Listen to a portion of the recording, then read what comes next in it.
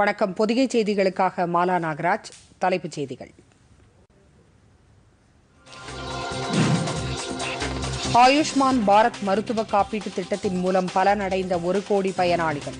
பொதுமக்களுக்கு உரிய நேரத்தில் கை கொடுக்கும் பொது சுகாதார காப்பீட்டு திட்டம் என பிரதமர் நரேந்திர மோடி பாராட்டு.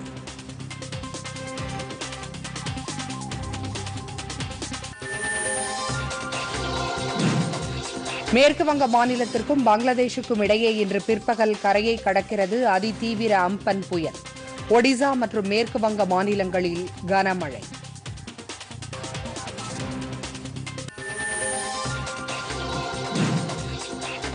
ஜூன் 1ஆம் தேதி முதல் குளிர்சாதன வசதி அல்லாத 200 பயணிகள் ரயில்கள் இயக்கப்படும். மத்திய ரயில்வே துறை அமைச்சர் பியூஷ் கோயல்.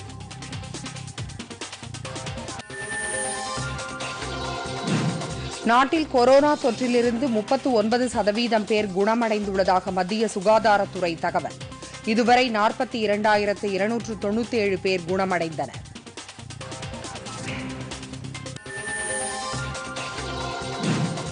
தொழிலாளர் நல வாரியத்தில் பதிவு பெறாத பட்டு மற்றும் கைத்தறி நெசவாளர்களுக்கும் 2000 ரூபாய் நிவாரண உதவித்தொகை வழங்கப்படும். தமிழக அரசு அறிவிப்பு.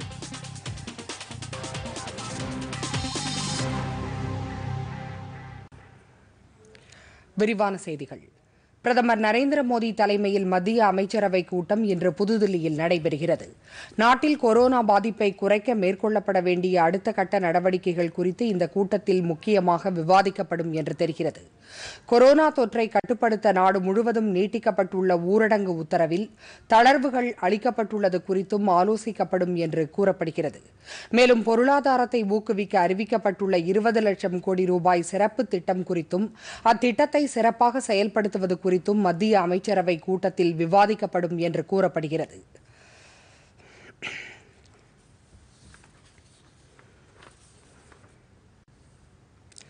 மத்திய அரசு செயல்படுத்தி வரும் ஆயுஷ்மான் பாரத் பொது சுகாதார மருத்துவ காப்பீட்டு திட்டத்தின் மூலம் பலனடைந்தவர்களின் எண்ணிக்கை 1 கோடியை தாண்டியுள்ளது. இதில் 1 கோடி எண்ணிக்கையை பூர்த்தி செய்த பயனாளியான மேகாலயா மாநிலத்தைச் சேர்ந்த பூஜா தாப்பா என்ற ராணுவ அதிகாரியின் மனைவியிடம் பிரதமர் நரேந்திர மோடி இன்று தொலைபேசியில் தொடர்பு கொண்டு திட்டத்தின் மூலம் அவர் அடைந்த பயன்களை கேட்டறிந்தார். தமக்கு அறுவை சிகிச்சை மற்றும் மருந்துகள் இந்த திட்டத்தின் மூலம் இலவசமாக கிடைக்கப் பெற்றதாகவும் இந்த திட்டத்தை அறிமுகப்படுத்திய பிரதமருக்கு தாம் மிகுந்த நன்றியை தெரிவித்துக் கொள்வதாகவும் பூஜா தாப்பா அப்போது பிரதமரிடம் தெரிவித்தார். மருத்துவமனையில் சிகிச்சை பெற்றும் பூஜா தாப்பா விரைவில் குணமடைய பிரதமர் வாழ்த்துக்களை தெரிவித்தார். பின்னர் இது தொடர்பாக தமது டுவிட்டர் பக்கத்தில் செய்தி வெளியிட்டுள்ள பிரதமர் நரேந்திர மோடி, ஏழை மற்றும் அடித்தட்டு மக்களுக்கு இந்த திட்டத்தின் பயன்களை கொண்டு செல்ல பாடுபடும் அனைவருக்கும் தாம் நன்றி தெரிவித்துக் கொள்வதாகவும் இந்த திட்டத்தை பயன்படுத்தி உரிய சிகிச்சை அளித்து வரும் மருத்துவர்களுக்கும் செவிலியர்களுக்கும் தாம் பாராட்டுக்களை தெரிவித்துக் கொள்வதாகவும் பிரதமர் குறிப்பிட்டுள்ளார். வங்கக்கடலில் நிலை கொண்டுள்ள அம்பன் புயல் மேற்குவங்க மாநிலத்தின் திகா மற்றும் பங்களாதேஷின் ஹதியா தீவுகளுக்கிடையே பலத்த சூறாவளி காற்றுடன் இன்று பிற்பகல் கரையை கடக்கும் என்று எதிர்பார்க்கப்படுகிறது. அதிதீவிர புயலாக மாறியுள்ள அம்பன் புயல் நேற்று மாலை நிலவரப்படி ஒடிசா மாநிலத்தின் தெற்கு பாரதீப்பிலிருந்து 480 கிலோமீட்டர் தொலைவில் மேற்கு வங்க கடலில் நிலை கொண்டிருந்தது. புயல் மையம் கொண்டிருந்ததால் ஒடிசா மாநில கடற்கரை பகுதிகள் மற்றும் மேற்கு வங்க மாநிலத்தில் ஆங்காங்கே பலத்த மழை பெய்து வருகிறது. பல இடங்களில் பலத்த சூறாவளி காற்றும் வீசி வருகிறது.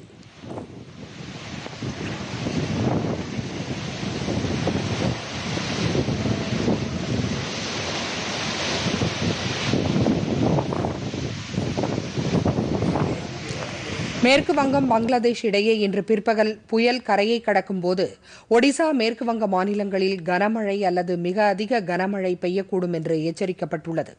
ஒடிசா மாநிலத்தின் கடலோர மாவட்டங்களில் தற்போது பலத்த மழை பெய்து வருகிறது. மணிக்கு 150 185 கிலோமீட்டர் வேகத்தில் பலத்த காற்று வீசக்கூடும் என்றும் வானிலை ஆய்வு மையம் எச்சரித்துள்ளது. இதனால் அடுத்த 2 நாட்களுக்கு மேற்கு வங்கம் மற்றும் ஒடிசா மாநிலங்களில் மீனவர்கள் கடலுக்கு செல்ல வேண்டாம் என்றும் எச்சரிக்கப்பட்டுள்ளது. அம்பன் புயலை எதிர்கொண்டுள்ள மேற்கு வங்கம், ஒடிசா மாநில அரசுகளுக்கு தேவையான அனைத்து உதவிகளும் வழங்கப்படும் என்று உள்துறை அமைச்சர் அமித்ஷா தெரிவித்துள்ளார். நேற்று அவர் மேற்குவங்க முதலமைச்சர் மம்தா பானர்ஜியையும் ஒடிசா முதலமைச்சர் நவீன் பட்நாயக்கையும் தொலைபேசியில் தொடர்பு கொண்டு பேசினார். அப்போது புயலை எதிர்கொள்ள தேவையான அனைத்து உதவிகளையும் மத்திய அரசு வழங்கும் என்று உறுதியளித்தார். அம்பன் புயலால் பலத்த காற்று வீசும் என்று எச்சரிக்கப்பட்டுள்ளதால் மின் கட்டமைப்புகளை பாதுகாக்க அனைத்து முன்னெச்சரிக்கை நடவடிக்கைகளும் மேற்கொள்ளப்பட்டு வருகின்றன. இதற்காக கொல்கத்தாவிலும் புவனேஸ்வரிலும் 24 மணி நேரமும் செயல்படும் கட்டுப்பாட்டு அறைகள் ஏற்படுத்தப்பட்டு புயல் நிலவரம் உன்னிப்பாக கண்காணிக்கப்பட்டு வருகிறது. மீட்புப் பணிகளை மேற்கொள்ள தேசிய பேரிடர் மீட்புப் படையின் 41 குழுக்கள் ஒடிசா மற்றும் மேற்குவங்க மாநிலங்களில் தயார் நிலையில் வைக்கப்பட்டுள்ளன.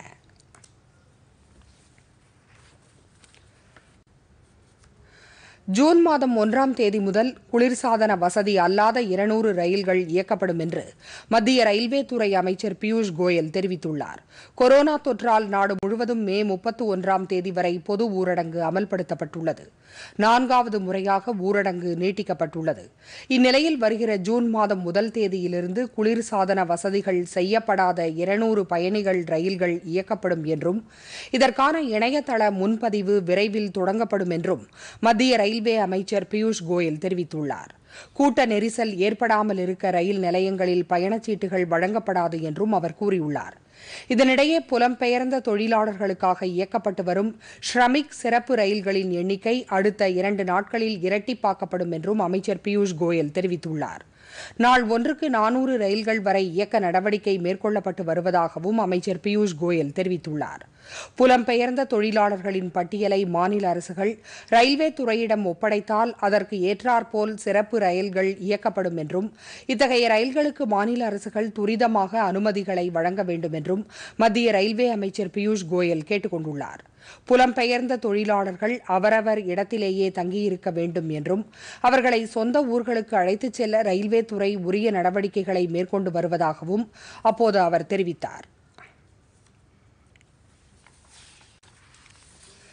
உலக சுகாதார அமைப்பின் நிர்வாக வாரியத்தின் தலைவராக மத்திய சுகாதாரத்துறை அமைச்சர் ஹர்ஷ்வர்தன் தேர்வு செய்யப்பட்டுள்ளார். உலக சுகாதார அமைப்பின் நிர்வாக வாரிய கூட்டம் மே மாதம் 22ஆம் தேதி நடைபெறவுள்ளது. இந்த நிர்வாக வாரியத்தில் 34 நாடுகளைச் சேர்ந்தவர்கள் உறுப்பினர்களாக உள்ளனர். 3 ஆண்டுகளுக்கு ஒருமுறை உறுப்பினர்கள் தேர்வு நடைபெறும். இந்த நிர்வாக வாரியத்தின் தலைவர் பதவிக்கான தேர்வு ஒவ்வொரு ஆண்டும் நடைபெறுவது வழக்கம். உலக சுகாதார அமைப்பின் சுகாதார பேரவையின் முடிவுகள் மற்றும் கொள்கைகளை செயல்படுத்துவது இந்த நிர்வாக வாரியத்தின் முக்கிய பணியாகும். ஏற்கனவே இந்த நிர்வாக வாரியத்தின் தலைவராக உள்ள ஜப்பானைச் சேர்ந்த ஹிரோகி நகடானி பதவிக்காலம் நிறைவடைந்த நிலையில் புதிய தலைவராக மத்திய சுகாதாரத்துறை அமைச்சர் ஹர்ஷ்வர்தன் தேர்வு செய்யப்பட்டுள்ளார். வருகிற 22ஆம் தேதி அமைச்சர் ஹர்ஷ்வர்தன் உலக சுகாதார அமைப்பின் நிர்வாக வாரிய தலைவர் பொறுப்பை ஏற்க உள்ளார். வந்தே பாரத் திட்டத்தின் 2ஆம் கட்டமாக நேற்று அபுதாபி மற்றும் மணிலாவிலிருந்து 314 இந்தியர்கள் தாயகம் திரும்பினார்கள். கொரோனா தொற்றால் அமல்படுத்தப்பட்டுள்ள ஊரடங்கால் தாயகம் திரும்ப முடியாமல் வெளிநாடுகளில் தவித்து வரும் இந்தியர்களை கொண்டுவர வந்தே பாரத் திட்டத்தை மத்திய அரசு செயல்படுத்தி வருகிறது. இந்த திட்டத்தின் முதல் கட்டமாக சிறப்பு விமானங்கள் மற்றும் கப்பல்கள் மூலமாக ஏராளமான இந்தியர்கள் நாடு திரும்பினார்கள். இந்நிலையில் இத்திட்டத்தின் 2வது கட்டமாக நேற்று அபுதாபி மற்றும் மணிலாவிலிருந்து 314 இந்தியர்கள் விசாகப்பட்டினம் வந்தடைந்தனர். முதல் விமானம் நேற்று இரவு 8:45 மணிக்கும் 2வது விமானம் இரவு 10 மணிக்கும் வந்து சேர்ந்தன. இந்த சிறப்பு விமானங்களில் வந்த பயணிகள் அனைவரும் தீவிர மருத்துவ கண்காணிப்பில் ஈடுபடுத்தப்பட்டனர்.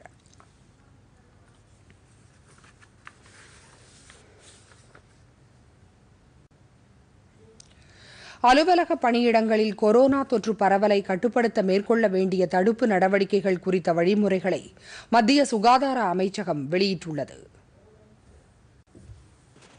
குளிர்காய்ச்சல் போன்ற அறிகுறி உள்ள ஊழியரை அலுவலகத்தில் பணியாற்ற அனுமதிக்கக்கூடாது. அவர் உள்ளூர் சுகாதார அதிகாரியிடமிருந்து மருத்துவ அறிவுரை பெற வேண்டும். கொரோனா தொற்று அந்த ஊழியருக்கு உறுதிப்படுத்தப்பட்டாலோ தொற்று இருக்கும் என்ற சந்தேகம் ஏற்பட்டாலோ உடனடியாக உயர் அதிகாரிகளுக்கு தகவல் தெரிவிக்க வேண்டும். கொரோனா பாதிப்புள்ள பகுதியைச் சேர்ந்த எந்த ஒரு ஊழியராவது வீட்டிலேயே தனிமைப்படுத்திக் கொள்ள விருப்பம் தெரிவித்தால் அவரை வீட்டிலிருந்தே பணியாற்ற அனுமதிக்க வேண்டும். ஒருவரோ சில நபர்களோ அலுவலக அறையை பகிர்ந்து கொள்ளும் போது கொரோனா தொற்று தொடர்பான அறிகுறிகள் யாருக்காவது தென்பட்டால் பாதிக்கப்பட்ட நபர் குறிப்பிட்ட ஒரு அறையிலோ அல்லது வேறு இடங்களில் உள்ள முகாம்களிலோ தனிமைப்படுத்தப்பட வேண்டும். மருத்துவர் பரிசோதனை நடத்தும் வரை அவருக்கு முகக்கவசம் அல்லது முகத்தை முழுவதுமாக மூடிக்கொள்வதற்கு வசதி செய்து கொடுக்க வேண்டும். மத்திய அல்லது மாநில சுகாதாரத்துறையின் உதவி எண்கள் மூலம் அது பற்றி தகவல் தெரிவிக்க வேண்டும். சம்பந்தப்பட்டவருடன் தொடர்பில் இருப்பவர்களுக்கும் கிருமி நாசினி வழங்கப்பட்டு கண்காணிக்கப்பட வேண்டும். மாவட்ட விரைவு குழு பணியமர்த்தப்பட்டு தொற்று உறுதி செய்யப்பட்டவருடன் தொடர்பில் இருந்தவர்கள் குறித்த விவரங்களை பட்டியலிட வேண்டும். பணியிடங்களில் தொற்று உடையவர் அவருடன் தொடர்பில் இருந்தவர்களுக்கு உரிய நடவடிக்கைகள் எடுக்கப்படுவதை உறுதிப்படுத்தி மருத்துவ அறிக்கை பெற வேண்டும். 1 அல்லது 2 நபர்களுக்கு தொற்று உறுதிப்படுத்தப்பட்டால் அந்த நபர்கள் 48 மணி நேரத்திற்கு முன்பு வரை சென்ற அனைத்து பகுதிகளும் கிருமி நாசினி கொண்டு தூய்மைப்படுத்தப்பட வேண்டும். அலுவலக கட்டிடத்தை மூட வேண்டிய அவசியம் இல்லை. கிருமி நாசினி தெளிக்கப்பட்ட பின்னர் பணிகளை தொடரலாம். மிக அதிக எண்ணிக்கையிலானோர் பாதிக்கப்பட்டால் 48 மணி நேரம் வரை அந்த கட்டிடம் மூடப்பட்டு கிருமி நாசினி கொண்டு தூய்மைப்படுத்தப்பட்ட பின்னர் மீண்டும் திறக்கப்பட வேண்டும். பிற ஊழியர்கள் வீட்டிலிருந்தே பணியாற்றி கட்டிடம் தூய்மைப்படுத்தப்பட்ட பிறகு மீண்டும் பணிக்கு வரலாம் போன்ற வழிமுறைகளை சுகாதாரத்துறை அமைச்சகம் வெளியிட்டுள்ளது. வந்தே பாரத் திட்டத்தின் கீழ் வளைகுடா நாடுகளில் இருந்து 1000க்கும் மேற்பட்ட இந்தியர்கள் 7 விமானங்களில் இன்று தாயகம் திரும்புகின்றனர். வளைகுடா நாடுகளில் இருந்து ஏற்கனவே சிறப்பு விமானங்கள் மூலம் ஏராளமான இந்தியர்கள் தாயகம் திரும்பியுள்ளனர். இதன் தொடர்ச்சியாக இன்று 7 விமானங்கள் மூலம் சுமார் 1000 இந்தியர்கள் நாடு திரும்ப இருப்பதாக கூறப்படுகிறது. அவசர மருத்துவ உதவி தேவைப்படுபவர்கள், கர்ப்பிணி பெண்கள், சுற்றுலா பயணிகள் மற்றும் முதியோர் ஆகியோர் இந்த விமானம் மூலம் அழைத்து வரப்படுவார்கள் என்று எதிர்பார்க்கப்படுகிறது. தோஹாவிலிருந்து புறப்படும் 2 விமானங்களில் ஒன்று ஹைதராபாத்திற்கும் மற்றொன்று விசாகப்பட்டினத்திற்கும் வரவுள்ளது. இதேபோல் ரியாதிலிருந்து கண்ணூருக்கும் தமாமிலிருந்து பெங்களூருவுக்கும் 2 விமானங்கள் இயக்கப்படுகின்றன. துபாயிலிருந்து கொச்சிக்கும் மஸ்கட்டிலிருந்து பெங்களூருவுக்கும் மேலும் 2 விமானங்கள் இயக்கப்பட உள்ளன. கொரோனா தொற்று அறிகுறி இல்லாத பயணிகள் மட்டுமே இந்த விமானங்களில் பயணம் செய்ய அனுமதிக்கப்படுவார்கள். வளைகுடா நாடுகளில் இருந்து மொத்தம் 40 விமானங்கள் மூலம் தாயகம் திரும்பும் இந்தியர்களை அழைத்து வர ஏற்பாடு செய்யப்பட்டிருப்பது குறிப்பிடத்தக்கது.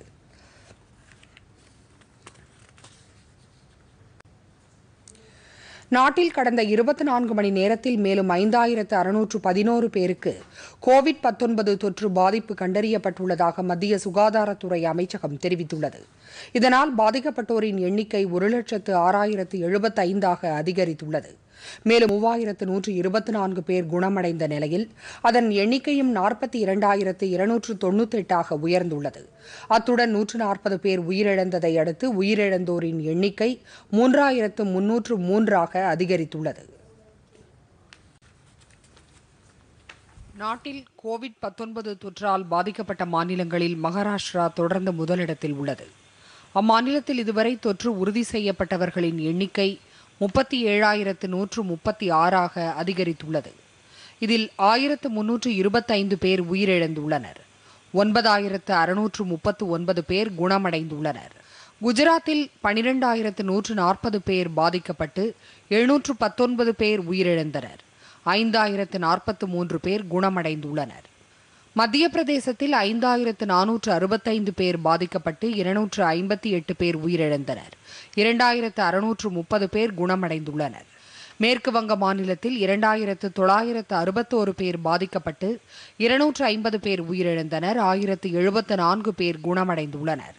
தலைநகர் தில்லியில் 10,554 பேர் பாதிக்கப்பட்டு 168 பேர் உயிரிழந்தனர். 4,750 பேர் குணமடைந்துள்ளதாக மத்திய சுகாதாரத்துறை அமைச்சகம் அறிவித்துள்ளது. இதற்கிடையே தமிழகத்தில் நேற்று மேலும் 688 பேருக்கு கோவிட்-19 தொற்று உறுதி செய்யப்பட்டதாக மாநில மக்கள் நல்வாழ்வுத்துறை அமைச்சகம் அறிவித்துள்ளது. இதன் மூலம் பாதிக்கப்பட்டவர்களின் எண்ணிக்கை 12,448 அதிகரித்துள்ளது. நேற்று 489 பேர் குணமடைந்த நிலையில் இதுவரை 4,895 பேர் குணமடைந்துள்ளனர். தற்போது 7,466 பேர் சிகிச்சை பெற்று வருகின்றனர். நேற்று மேலும் 3 பேர் உயிரிழந்ததை அடுத்து அதன் எண்ணிக்கை 84 அதிகரித்துள்ளது. மாநிலத்தில் இதுவரை 3,32,352 பேருக்கு மருத்துவ பரிசோதனை செய்யப்பட்டுள்ளதாகவும் மக்கள் நல்வாழ்வுத்துறை அமைச்சகம் தெரிவித்துள்ளது. நீட் மற்றும் JEE போன்ற போட்டித் தேர்வுகளுக்கு மாணவர்கள் தயாராகும் வகையில் மாதிரி பயிற்சி வகுப்புகளை நடத்தும் கைபேசி செயலி ஒன்று அறிமுகப்படுத்தப்பட்டுள்ளது.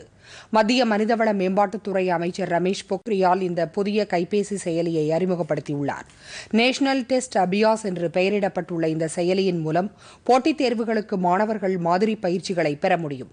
கொரோனா பிரச்சினையால் பள்ளிகள், கல்லூரிகள், பயிற்சி நிறுவனங்கள் அனைத்தும் மூடப்பட்டிருப்பதால் இந்த கைபேசி செயலி மூலம் மாணவர்கள் வீட்டில் இருந்தபடியே பயிற்சி வகுப்புகளில் எளிதாக பங்கேற்க முடியும்.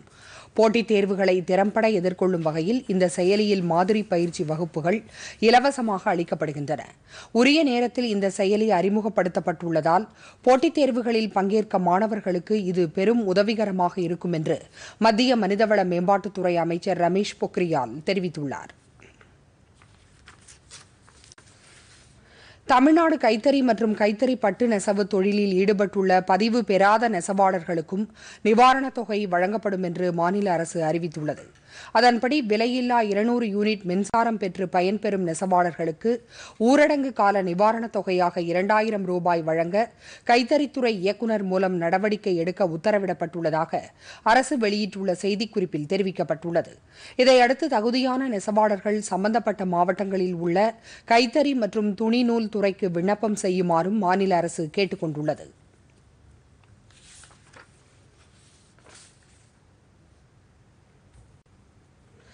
தமிழகத்தில் 8 மாவட்டங்களில் பணிபுரிந்து வந்த வடமாநில தொழிலாளர்கள் சேலத்திலிருந்து ராஜஸ்தான் மாநிலத்திற்கு சிறப்பு ரயில் மூலம் அனுப்பி வைக்கப்பட்டனர்.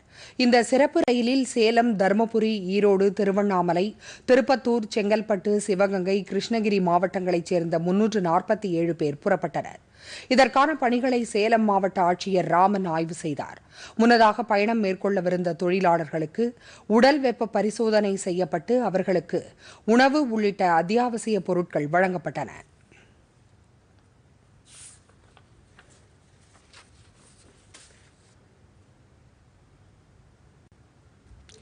நெல் கொள்முதல் நிலையங்களில் மழை காரணமாக நெல் மூட்டைகள் சேதமடைவதை தடுக்க என்ன நடவடிக்கை எடுக்கப்பட்டுள்ளது என்பது குறித்து பதிலளிக்குமாறு மத்திய மாநில அரசுகளுக்கு சென்னை உயர்நீதிமன்றம் உத்தரவிட்டுள்ளது. மதுராந்தகம் ஒன்றியத்திற்கு உட்பட்ட பல்வேறு இடங்களில் நெல் கொள்முதல் நிலையங்களில் விவசாயிகள் தாங்கள் விளைவித்த நெல்லை விற்பனைக்காக கொண்டு சென்று வைத்துள்ளனர். இந்நிலையில் திடீரென பெய்த மழை காரணமாக சுமார் 50,000க்கும் மேற்பட்ட நெல் மூட்டைகள் மழையில் நனைந்து சேதமடைந்தன. இதுகுறித்து நாளிதழ் ஒன்றில் வெளியான செய்தியை அடுத்து சென்னை உயர்நீதிமன்றம் தாமாக முன்வந்து பொதுநல வழக்கை விசாரணைக்கு எடுத்துக் கொண்டது. இதுகுறித்த வழக்கை விசாரித்த நீதிபதிகள் சத்யநாராயணன், அனிதா சுமந்த் ஆகியோர் அடங்கிய அமர்வு மத்திய மாநில அரசுகள் பதிலளிக்குமாறு உத்தரவிட்டு வழக்கு விசாரணையை வரும் 22ஆம் தேதிக்கு ஒத்திவைத்தனர். சர்வதேச அளவில் கடந்த 5 மாதங்களுக்கு மேலாக அச்சுறுத்தி வரும் கோவிட்-19 தொற்றால் பாதிக்கப்பட்டவர்களின் எண்ணிக்கை 49,88,000 தாண்டியுள்ளது. இதுவரை 3,24,000 பேர் உயிரிழந்தனர். இதற்கிடையே 19,59,000க்கும் மேற்பட்டோர் குணமடைந்துள்ளனர்.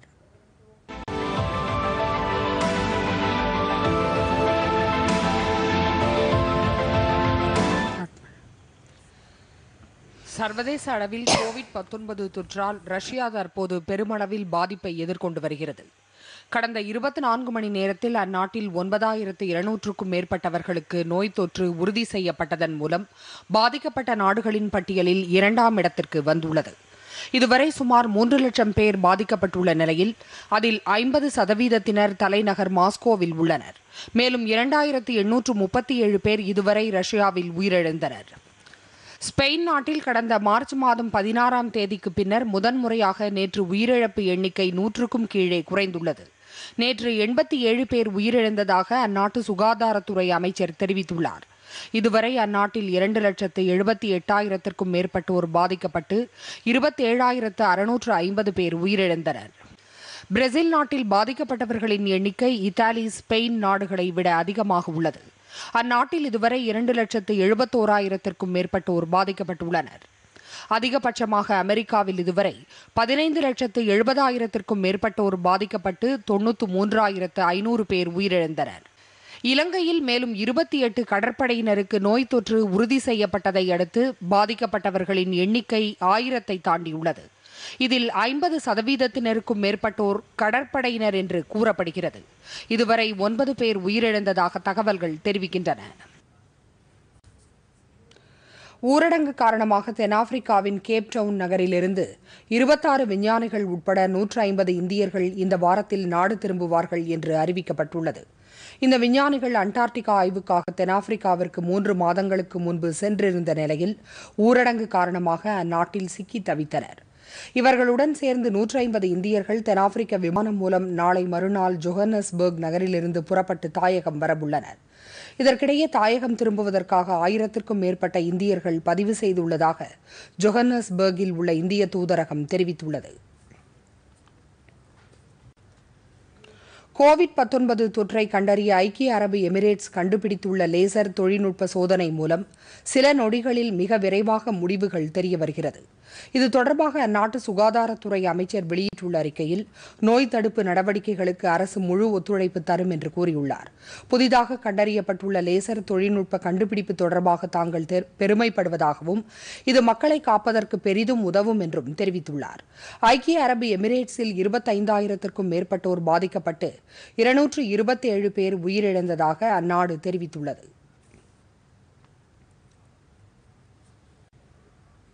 ரஷ்ய தலைநகர் மாஸ்கோ அருகே நிகழ்ந்த Mi-8 ரக ஹெலிகாப்டர் விபத்தில் அதில் பயணம் செய்த 3 பேரும் உயிரிழந்தனர்.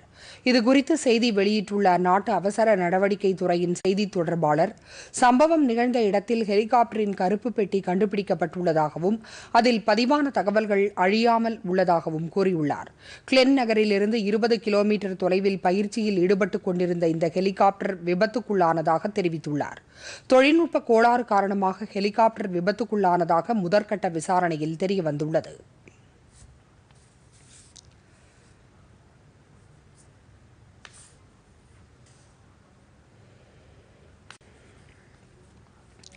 கோவிட்-19 தொற்று தடுப்பு நடவடிக்கையாக ஊரடங்கு பிறப்பிக்கப்பட்டதை அடுத்து உலக அளவில் கார்பன் டை ஆக்சைடு வாயு வெளியேற்றம் 17% அளவிற்கு குறைந்துள்ளதாக தகவல்கள் தெரிவிக்கின்றன. கடந்த ஆண்டை ஒப்பிடும்போது நடப்பாண்டில் கார்பன் டை ஆக்சைடு வெளியேற்றம் 4 முதல் 7% குறைவாக இருக்கும் என்று விஞ்ஞானிகள் கணித்துள்ளனர். ஊரடங்கு பின்பற்றப்பட்டால் 7%, ஊரடங்கு நீக்கப்பட்டால் 4% குறைவாக இருக்கும் என்று அவர்கள் வெளியிட்ட அறிக்கையில் தெரிவிக்கப்பட்டுள்ளது. கடந்த மாதத்தில் அமெரிக்காவில் கார்பன் டை ஆக்சைடு வெளியேற்றம் 1/3 பங்காக குறைந்தது.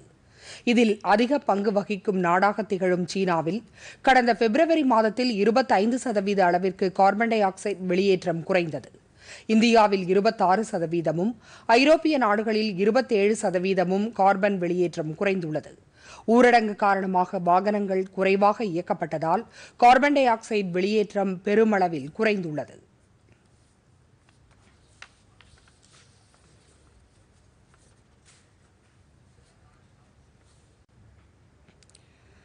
தமிழகத்தில் மலை மாவட்டங்களில் சில பகுதிகளில் இன்று லேசானது முதல் மிதமான மழை பெய்யக்கூடும் என்று சென்னை வானிலை ஆய்வு மையம் தெரிவித்துள்ளது. மற்ற மாவட்டங்களில் வறண்ட வானிலையே காணப்படும் என்று கூறப்பட்டுள்ளது. சென்னையை பொறுத்தவரை அதிகபட்ச வெப்பநிலை 41 டிகிரி செல்சியஸாகவும் குறைந்தபட்ச வெப்பநிலை 29 டிகிரி செல்சியஸாகவும் பதிவாகும் என்று வானிலை ஆய்வு மையம் தெரிவித்துள்ளது.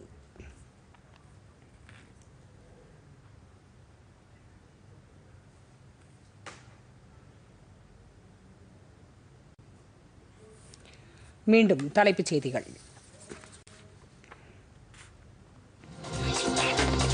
ஆயுஷ்மான் பாரத் மருத்துவ காப்பீட்டு திட்டத்தின் மூலம் பலனடைந்த 1 கோடி பயனாளிகள். பொதுமக்களுக்கு உரிய நேரத்தில் கை கொடுக்கும் பொது சுகாதார காப்பீட்டு திட்டம் என பிரதமர் நரேந்திர மோடி பாராட்டு.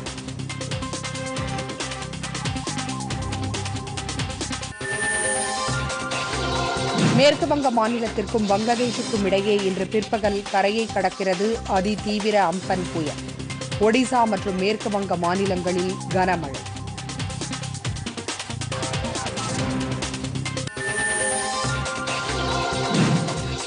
ஜூன் 1ஆம் தேதி முதல் குளிர்சாதன வசதி அல்லாத 200 பயணிகள் ரயில்கள் இயக்கப்படும். மத்திய ரயில்வே துறை அமைச்சர் பியூஷ் கோயல்.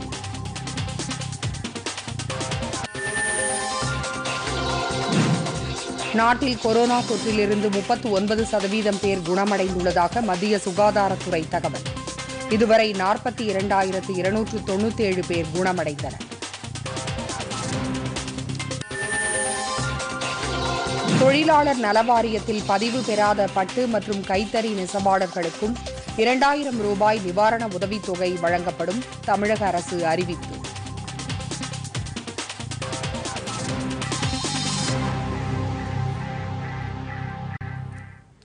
பொதிகை செய்திகளை யூடியூபில் தமிழ் நியூஸ் தூர்தர்ஷன் என்ற சேனலிலும், ட்விட்டரில் Tamil news Doordarshan @DD news Chennai என்ற பக்கத்திலும் காணலாம்.